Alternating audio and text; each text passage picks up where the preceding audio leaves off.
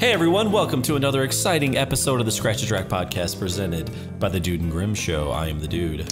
And I am Grim, and today we are going to talk about the album Polygondwanaland by King Gizzard and the Lizard Wizard. I've been waiting to talk about this one, dude. It's a mouthful. It is a mouthful. I like that it's the album's title is what they would call a portamento, which is like putting together of two things. So of polygon, like a multi-sided figure, and Gondwanaland. That is quite the combination. So Gondwanaland refers to the supercontinent that was said to have existed prior to everything splitting off into the continents that we know today. I gotcha. So then it's not just a clever name. No, it's not. No. And dude, I gotta say, like, so much to say about this album. I love it. I think it is just wonderful. It is the 12th studio album by King Gizzard and the Lizard Wizard. And yeah, I'll let you talk about how it was released, because that is an interesting story as well. Right. Well, it's also, not only is it the 12th, but it is the 4th of 5 that they've released in 2017, which is just mind-blowing. It is. And the thing is, like, the other albums aren't shit. Like, it's good music. That's what is crazy to me. Like, I look at what came out in that year, and I would say 3 of my favorites, maybe even 4, are from that year. So Flying Microtonal Banana, fucking sweet. I would definitely recommend it. I have not given a huge listen to Murder of the Universe, but dude, Sketches of Brunswick East is one of my favorites with the Mild High Club. It's kind of like jazzy and the Mild High Club. Yeah. And then Polygondwanaland, my favorite of theirs. And then Gumboot Soup. Dude, it's pretty great. In 1 year. Yeah.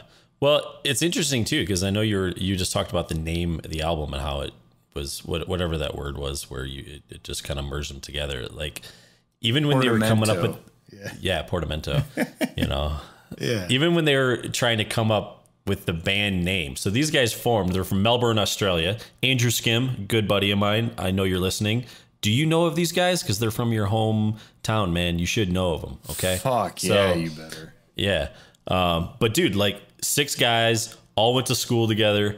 And initially, when they were coming up with the name, whatever, I want to say his name's Stu McKenzie. Is that right? Stu McKenzie. Okay. He wanted to call the band Gizzard, and then somebody else wanted to name it after, like, Jim Morrison's nickname, which was the Lizard King. And so they kind of split the difference, and they just said, you know what, let's just put it all together. King Gizzard and the Lizard Wizard. Dude, that's awesome. I did not know that. I wonder how many beers and joints it took to really like figure that out. Dude. So another thing that I think is, and I don't think that they are the first to do this, because I think that 9 Inch Nails' The Slip was released in much the same way. One of their albums, I think a couple. I'm pretty sure The Slip was one of them, but they released it completely open source.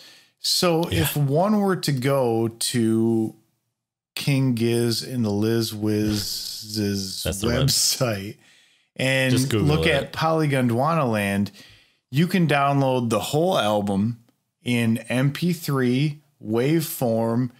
You can do it as a CD master if you wanted to make your own CD. And they even did it as a vinyl master if you wanted to make vinyl, which is interesting because as I held up, I have the vinyl of this record because it is my favorite of theirs.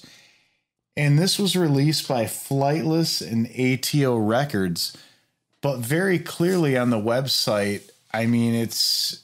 They have a statement here that says, ever wanted to start your own record label? Go for it. Employ your mates, press wax, pack boxes. We do not own this record. You do. Go forth, share, and enjoy. I mean, that is like unprecedented, I would argue. It is. Well, from what I saw, it looks like 88 labels have released this worldwide. Like that's, some people like took their advice and they're like, all right, we're going to do it. Like, that's pretty cool, man. Well, it is. And I noticed, I want to say I looked at one when I was looking up this album on YouTube just to hear different things about it. I want to say there was some company that made a vinyl that was like clear and it had liquid in the middle of it. Whoa. Now, I haven't seen that, but the one that I got is kind of like a 4-color... beach ball. It's like a beach ball. It is. Sweet, dude. I think they call it a 4-color tie-dye, but I mean, it is easily one of the coolest records that I own, and when it's on the turntable, it's real obvious. Also, it looks like that game. What was that game in the 80s where it had like 4 tiles on it, and it would like... beep, and you had to try to repeat the beep, the pattern. Simon? What's that game? Simon Says. Simon Says? Okay. Yeah, dude. Yeah. Yeah. So it's like Simon Says sort of too. But, yeah, one thing, now that you bring up the 80s and stuff, one thing I would like to mention is a couple shout outs. So I feel like our good friend Forrest Karbowski was like the biggest influence for me for getting into King Gizzard and the Lizard Wizard, but I think Leifer probably also had something to do with it as well. Who? Leifer. Oh, okay. All right. But as I'm looking for this, so thank you to them, first of all, for getting me into it, because this is one of the greatest bands I've ever heard, bar none. But one thing I found was on YouTube, when you look this up, there isn't a whole lot about it, whether it's articles or the wiki interviews or whatever. Or that shit, there isn't a whole lot. But there is this YouTube video called Polygondwanaland 8-Bit. And it is by the YouTuber called 8-Bit Escapes. And this dude has also done other King Gizzard and the Lizard Wizard albums in the style of Nintendo 8-bit music. Like, he limits himself to this format and makes the music. So there's Infest the Rat's Nest, Oddments, Fishing for Fishies, Murder of the Universe, Flying Microtonal Bananas, Sketches of Brunswick East, Gumboot Soup, Polygondwanaland, I'm in Your Mind Fuzz, and Nonagon Infinity. So like, I mean, he's a fan, super fan. Absolutely. And the shit is awesome. Like, when I listened to Polygondwanaland, I was unbelievable. It was unbelievable. I was blown away. And the thing is, dude, if you look up this dude's video, it would appear as that dude made a fucking Nintendo game that you can get. And when you put it in the console, it just has this basic graphic, and you can select any of their albums and just listen to it.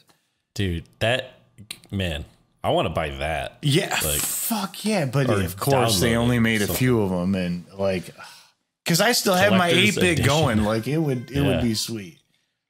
But anyways, dude, it's pretty cool. Well, it's interesting that you say, and we'll get into this, I think, when we talk about the songs, is to me, this album and their songs has a real video game 8-bit just sound to it. So it translates perfectly well. And there's certain sections. I know there's a band that you're aware of called The Advantage, who basically takes old Nintendo songs and covers them as like a band. Yeah, and there's certain parts in these songs where I'm like, oh my gosh, it sounds so much like The Advantage playing a Nintendo song. I know in some of them, but it's so clean and it's produced so well. But I know what you mean. Like, you get that feel, and that's why when I listened to that 8-bit thing of this album, I was like, it's fucking perfect. Like, I mean, it translates so well. It does. Well, and that's one thing that just about this album I found as a whole is I felt like the sound is actually very clean.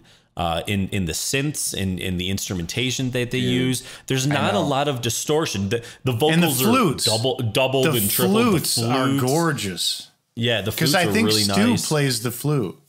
He does. Yeah. And they also use in a couple of the tracks a harmonica. And it's really interesting to hear the harmonica sound because they use it in a way you don't typically hear it. Like typically you and I, when we hear the harmonica, it's from like a blues kind of background and it has that sound. But man, they really use it in such a different way here. I'm really glad you said that, dude. I think I know that's a thing or two. I got absolutely right on. And it was like it didn't for some reason that wasn't like one of the things that was in like my mental list of what I was going to discuss, but right on, because they do, and it is so different, I think, for what we would think of.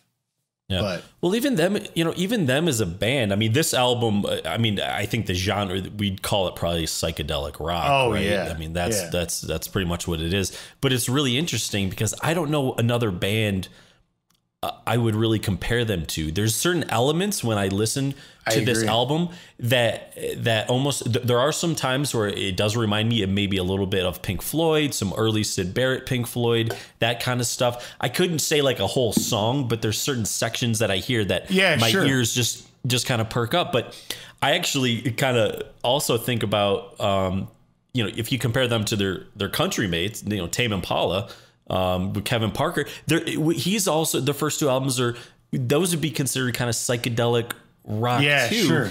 And they're both very different, like very, very different. Yeah, they are. I just, so. And he went in a totally different direction, and they went in like every direction you could. I mean, if you think about, let's start with I almost think it, God, I don't, when couldn't you start? But I mean, if you go back to 15, and I know this wasn't the first release, but Paper Mache, Dream Balloon, that's real like 60s poppy and everything. And then Nonagon Infinity is the next album in 2016.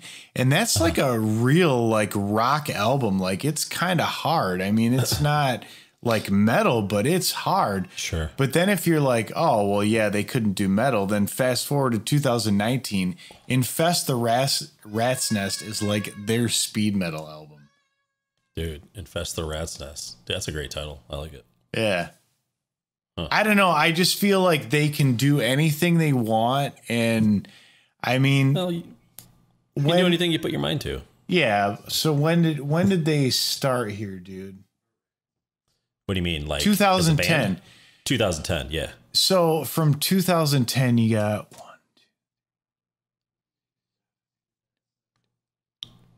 He's counting for everyone not listening. 16 albums, including KG, that's coming out shortly this year, and I can't wait to listen to that. I mean, dude, which will actually precede, I believe, this episode. Yeah, well, yeah, we'll do a first listen. Might. So yeah. Hope you enjoyed that, as long as we got our shit done in time.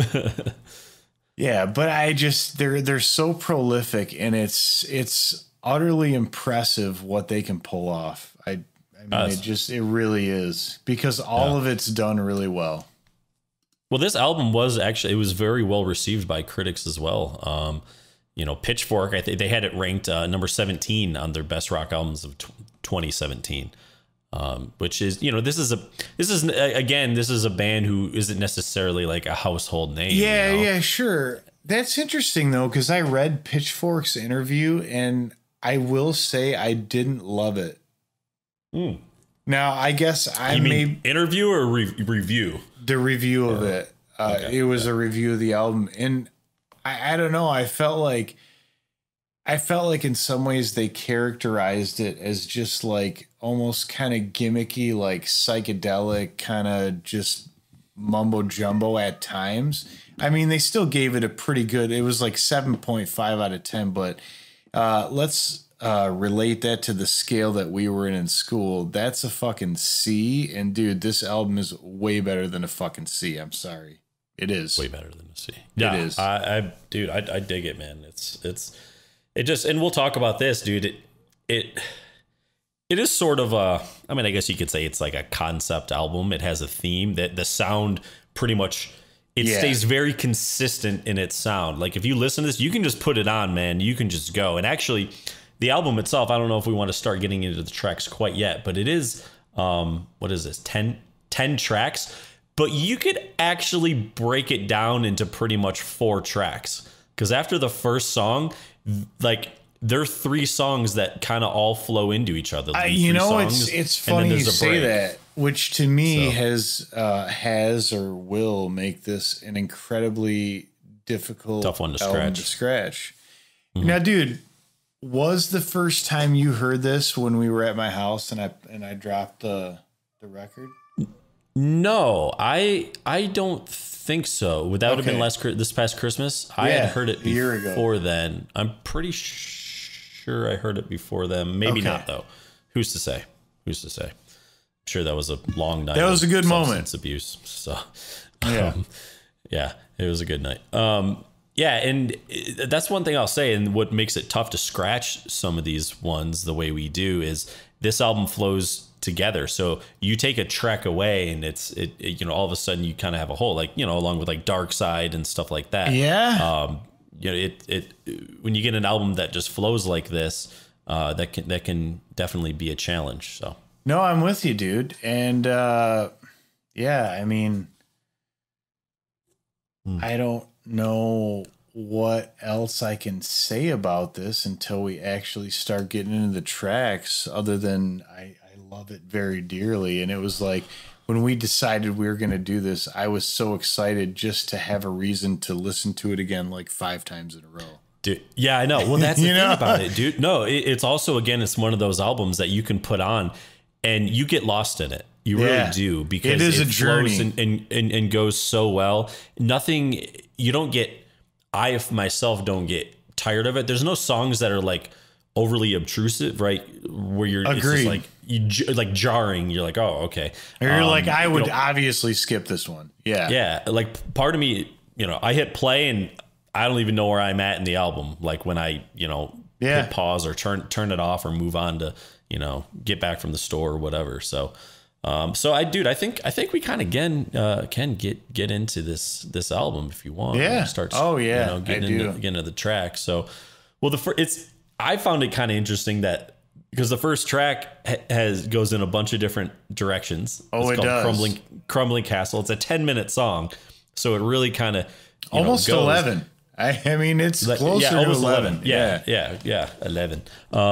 But I was kind of curious, just even in the creating of this album, how I kind of mentioned that it really is kind of 4 songs. Because if you look at tracks 2, 3, and 4, 5, 6, and 7, and then 8, 9, and 10, each one of those, they all flow into each other. So I'm like, why would you start off with an 11-minute song that has transitions and flows, and then the next 9 you break those up? Not that it matters. I was just kind of curious. Dude, it's funny you say that, and I was actually going to bring up things and talking about the songs why you could do that. It's like they're animals in a sense. Yeah. But so Crumbling Castle. Yes, I digress. I mean, it starts out kind of. I mean, in some ways, it reminds me of like a rock band's version of Castlevania. But one thing, and of course, it goes into all these sections. It gets kind of hard at the end and all this stuff. But one thing that always gets me is at about just before 2 minutes, there's this key change, and they go up to this chord and solo a little bit. And I wish I could have that like 5 more times in the song. I love it. Yeah. I love it. Well, I mean, it's like right away. I remember, and maybe it was when you put it on for me, or the first time I listened to it. As soon as I like heard just the intro and just beginning, I was like, okay, I'm gonna like this. Yeah, sure. I just knew. Yeah. I knew it was something different. I knew it's my ears just absorbed it. And again, like the sound is very clean. I think the first thing that really also stood out to me was the vocal harmonies. And they're doubled and tripled. There's just so much depth to the vocals, and it's pretty consistent all the way through the whole album. That kind of, I don't know if I'd say effect, but the layering, the layering of the vocals, and I could see some people maybe not digging that as much. I dig it. I kind of like it because it gives it this. has a very like almost cultish chanty type sound to it. Sure. It's pretty trippy for sure. Very psychedelic. Psychedelic. And it's like that song itself is almost like a microcosm of the album because it's like a journey within itself, right? And then you get to Polygondwanaland, and the self-titled track. It has like a more almost peaceful kind of happy sound to it, but it's still really trippy. And man, the way they use the synths, just with like opening up the filter and I mean, dude,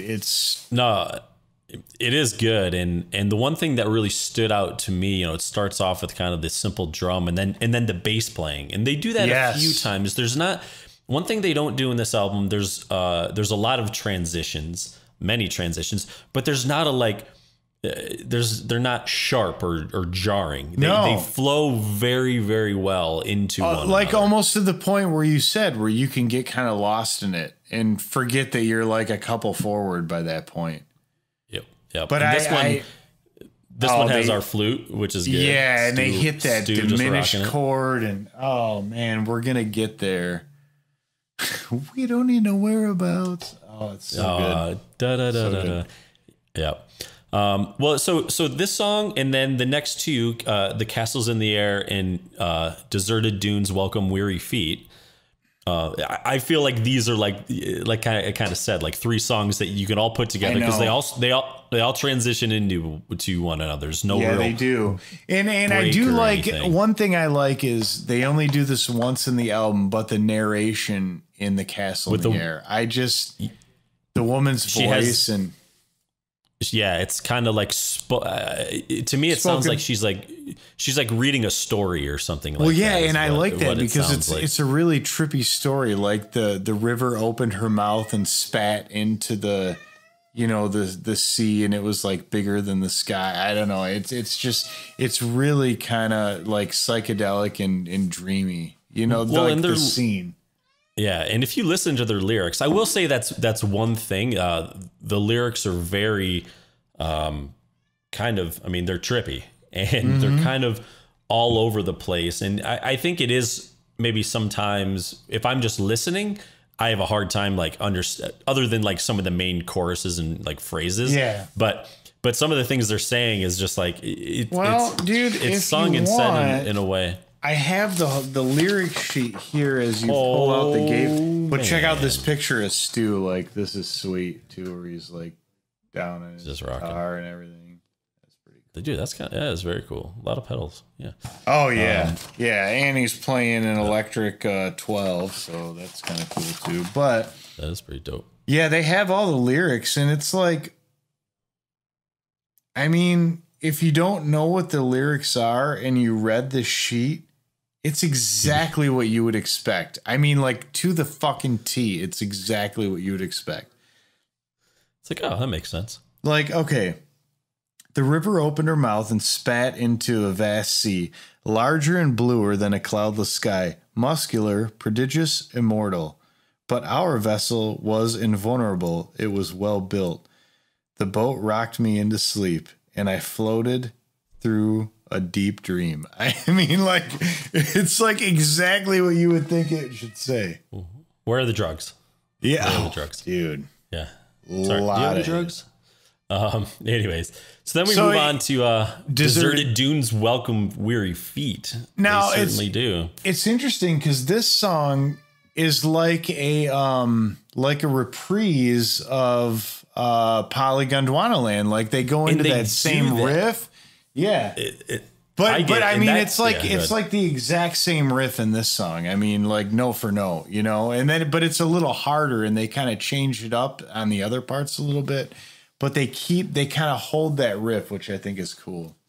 Well, I feel like they do that many times on the album. And to be honest, I get, again, so lost in the album that they pull out like all these other parts from other songs, and I'm just like, what is going, like, where is this from? Because I feel like I've heard it before. So it's like they revisit a lot of those themes and sounds, I feel like, over and over again. And even if they're not exact, they sound really close. But I know, but this one is exact. It's like a reprise, which sets up an interesting thing that we'll get to when we pull out.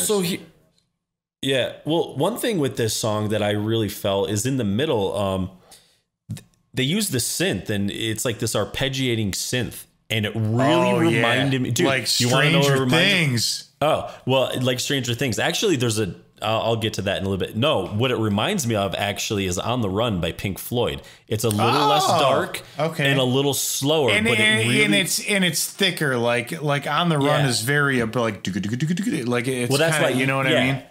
To me, it's slowed down a little bit. It's I guess separated. I don't know what the right word is. Do you need to kill your cat? Wishes? No, but I just need him to go somewhere else where I'm not. Yeah. So, we don't have our studio yet, you guys. I know. We have almost 77 subscribers. We're getting a lot more views lately. So just, give it a little bit and you'll get a fucking cat condo. So Inner Cell, dude. I mean, if not, so much better than I would like say top 3 for me. Inner Cell. Okay. Yeah. Gosh, I didn't. That's one thing I didn't do. I didn't mark what. No, actually, I think I did mark what my favorite song is. I don't think we've gotten there yet, but okay. Dude, Inner Cell. I love. It's kind of like a different sort of mode or scale that they're in, and it's kind of dark and almost Eastern, and it's just, man, it's so good, like nothing else that I know. Yeah. Well. Again, this is where there is a clear break in between the previous song and this song. So this is where I kind of group the next 3 songs together. And, this would probably be the side change. Yeah. What is it on your record? Where does it flip? That's a great point. I would hope it would have to be. I would think so, but they don't even say it, but I can tell you by the grooves. I was gonna say, because Crumbling Castle is such a long song that it would have to be. That would be it. It would change the Inner Cell. Yeah, That's how they cut it. That makes sense. So anyways, this one actually reminds me, there's certain sections and parts of it that kind of remind me of some early Barrett Floyd a little bit. Really? I couldn't think of what song, but it's almost just like, just kind of the overall general sound, I guess. Yeah, the general feel. Yeah. But, okay. Again, the vocals are very similar to all the other songs. It does. It's funny at certain points. It does sound like, it has this cultish, like darker feel, and even like the lyrics, dude. From under the skin, the flesh is rotten, poison is spread through words unsaid. I mean, dude, that's pretty great. And then we move. Okay, so then we move on into Loyalty, and this is the Stranger Things feel to me. This one. I can see that because they go into that synth arpeggio again, and it's so thick. Like right in the beginning of that song, it's just so thick, man. Yeah, and it also kind of has like sort of this. I keep bringing up Pink Floyd, but like an Animals feel, and I guess maybe that's something. Would you say like? I don't know if you're a general Pink Floyd fan. Do you think you should be I would highly recommend it. People who are into Floyd listen to this. I mean, everybody should listen to it. Okay, if you like Animals, like how in the fuck couldn't you like this album? Like I wouldn't. That would not compute with me because they're just like, it just wouldn't compute. So I would hope that if you like Animals, Wish You Were Here, like Pink Floyd, you would like this. Yeah. Well, one thing with this song too, and I noticed this a few times on the album, I feel like the bass is very noticeable, and not just I'm talking about. There are certain sections where they'll let the bass just kind of do its own thing for like a little bit, but I do find it's actually like the volume of it is. It stands out a little more. It's for some reason the bass to me is one of those instruments that when I'm listening to a record, sometimes it can kind of get lost a little bit in the background. Yeah, and I like that it doesn't. Yeah, like if you removed it, you would probably be like, and I'm just talking about music and some albums in general. Like if you took the bass away, you'd notice that hey, something's missing. But in here, I feel like they really use it. They such an integral part of all of it. No, that was another thing I guess I wanted to say too. but yeah, and it sounds so good and like natural, you know, it's not, yeah. That's one thing I guess I like is it's interesting because everything like we kind of already said, but everything is really clean. And with that, everything is also really clear. Yeah, and that helps. So there's no, you know, when you don't get into like the muddy stuff, things don't get covered up and whatnot. And I think that's another thing that makes the album very cohesive is there's not a lot of things that kind of take you out of, I guess, the journey or the experience of actually listening to the album. No, agreed. Agreed. So you go to horology. Now, one of the things about horology that I like is there's these flute arpeggios that he's doing. Like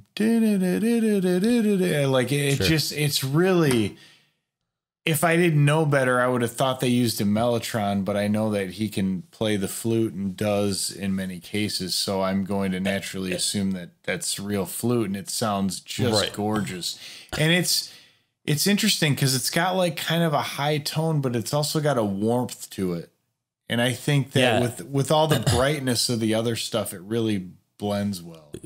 It does. And it's funny you say that because I was actually before I dug a little deeper and saw that someone actually played the flute on this album, I was going to ask, I was like, dude, is that like a real flute or is that something else? And then I saw that it was. So I think because, you know, Strawberry Fields is like the mellotron flutes, right? The intro to Strawberry Fields. Yeah. And it sounds pretty legit. And I mean, the mellotron is actually a bank of real recorded sounds, so it would sound more legit than like a fake flute, but this sounds like better yet because it's totally real and, you know, it's so real. Yeah, so real.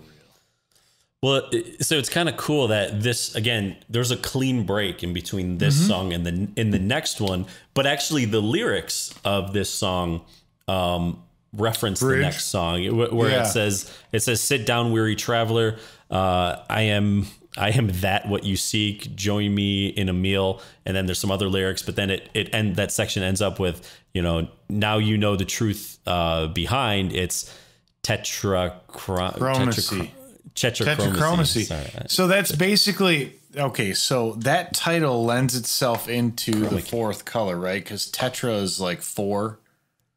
I think that's like a chemistry term, like tetrachloride. You know, like 4 parts chloride, something like that. Sense. So and so you got the fourth color. So to me, I'm like, okay, if you got 3 primary colors, right? 3, yes. Yeah. What is it? Red, blue, and yellow? Red, blue, and yellow. Yeah. Yeah. Yeah. So this is like the fourth one that like you can't perceive, or we're not like our brains aren't ready to perceive yet. So this is like the fourth color, like the 4th primary color. Dude, I love it, man. That's great. Yeah, it's trippy. Very cool. Wait, is it red, blue, and yellow or red, blue, and green? No, because yellow and blue make green. That's right. Oh, yeah, I know. Anyways, I love how this starts with just a very simple single picked acoustic guitar and they let the notes ring. And when I listen to it on my record player, there's almost like a little bit of warble just from, you know, like, and it sounds to me like it was done on tape. Now, I don't know if they recorded it on tape, but just that little bit of warble, like, gives me this illusion that it was done on like an old school tape machine, which I like thinking that, whether it was or not. Yeah. Well, and I think this is the, in this song, I mean, until really, I don't know if there's acoustic, but this is the most prevalent. Oh, there's a lot of acoustic, but it's usually doubled with like a synth. So it has a different. It stands out. This is the track where it stands out the most to me. Yep, I'll give you that. And you know, so in that sense, it sounds very different than a lot. No, I agree. A lot of the because other it's tracks. like on its own. You know, it's not like with the synths and stuff. stuff. It is, but it still sounds, again, it has that, carries that same feel and that same theme. Like, I know. I feel like the whole album just has this theme that it just holds pretty much the whole time. Well, and at the end of the song, as the synth comes in, I can only describe it as a complete fucking eargasm when it goes from tetrachromacy to fucking searching, and that synth is just One like, way to say it. like it just sinks down, and the drums come in and shit. Like on searching, I'm just like, every time I'm like, can I just listen to that like 10 more times? Just that fucking transitions, because it's so over and over. Yeah. Well, it's constant. And then, yeah, constant loop. Well, just kind of how I was saying the previous song, Tetrachromacy, that's the first time we've really heard the acoustic sound like that. The beginning of this song, the percussion and the alternate percussion is the first time we've kind of heard that sound. I know. So it's stand out that way. And it's like they tune the drums, right? The drums are tuned to like this dark key that the rest of it's in. So like the synth like drops down right to this note and it's holding, and then like the drums that come in give you this whole different feel harmonically of what the song would be, because they're tuned to where it's going, but it still goes with the dropped note, you know. And dude, I could listen to that with the flow. Like I could just have that on repeat really for a long time. Yes. Well, then we get into the fourth with the 3 fourth periods. Color. Yeah. Yes. Then we get into the fourth color, man. Yeah. Right. Dude, that's what tetrachromacy is all about. That's what it is, man. Like the journey. Fucking the color you didn't even know about, the fourth one. Mm-hmm. I had no idea. Yeah. Again, this one transitions right into it. This is kind of via a synth thing a little bit again. Yeah. Which is sweet. And that's what I feel like this song kind of. It is the last track on the album. I feel like it does kind of sum the whole album up. Brings in a lot of those parts. But yeah, dude, the guitar like really moves in the intro. It doesn't waste time getting into it. And I like how they do a tease at the end, right? Like it ends and then it just like comes back in just to slap you in the mouth one more time. Well, there is kind of that. Yeah, I mean, it goes for about a minute, and it's just kind of like this quiet synth sort of soundscape. Yeah, and then and then it kind of comes back in. Well, and then I almost find it interesting that they did this, because I almost feel like it sort of breaks the feel of the album right at the end, because that's when it gets kind of the wildest, and like the drum solo and the guitars are roaring and kind of. Dude, it sounds like a village is just being like destroyed. No, you're right. And it's funny you say that, because at the end of that, if you like that kind of wild sound, there are sounds like that on the album Nonagon Infinity with like the harmonica, because I know the harmonica's going in the end of that one. Right. And that like to me almost like bridges that to Nonagon Infinity in some weird way. You could just put all 5 albums together, or you could maybe. Well, and that's from the previous year. That's not even one of the 5. They were just like, oh, hey, by the way, yeah, we'll fucking take it back to Nonagon if you want. Like, we'll do that. Well, dude, maybe there's something like the Flaming Lips with the Zyreek album. Maybe if you play all 5 albums at the same time, some weird shit will happen. I don't know. There is, I don't know who did this, but there also is a funny YouTube video I saw during the quarantine period. And there is a guy who's a huge King Gizzard and the Lizard Wizard fan. And then his friend like has never heard him. And so they do this experiment, and like in 24 hours, he has to listen to every fucking album they have. And dude, his reaction at the end, he was like, they're pretty awesome. Damn. That's I was surprised it wasn't just straight up scanners, just like he's like, I don't know. Oh, that'd be rough. It would be hard for me to I mean, I guess, you could definitely do it with this band, but it'd be hard to listen to a band that you've never listened to before, I know. For like 24 hours. And dude, just like we used to say, at Country Place. Welcome to the rest of your day. Yeah, I mean, like, dude, yeah, I'm just gonna sit here and don't get scared now. Yeah. All right. Well, I think I'm on the tee, homie. I think you are on the tee. I think I am. So this is going to be a controversial one. I'm sure. I already know it is. Well, because it's hard to, when you're like taking a piece away from a puzzle and it's, I know. What's it going to do? It's going to leave a hole. So I actually scratched the castles in the air. And the reason, so that's track 3. Mm-hmm. And the reason I did it is because I appreciate the, I guess, spoken word, the female voice, but it kind of takes me out of the album.